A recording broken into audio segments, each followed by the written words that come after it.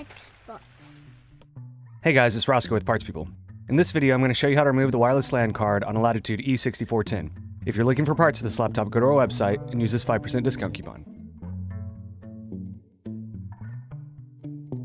Slide the latches over and remove the battery. Loosen the screw.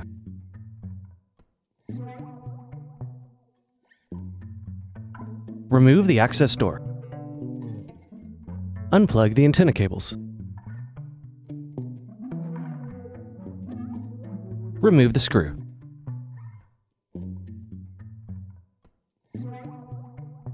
Remove the wireless card. Are you looking for some more tutorials? Check out these other videos.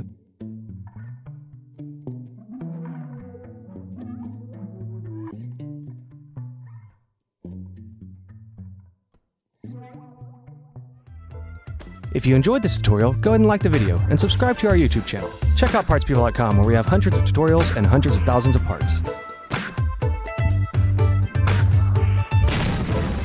Thank you for using Parts People for your video tutorials.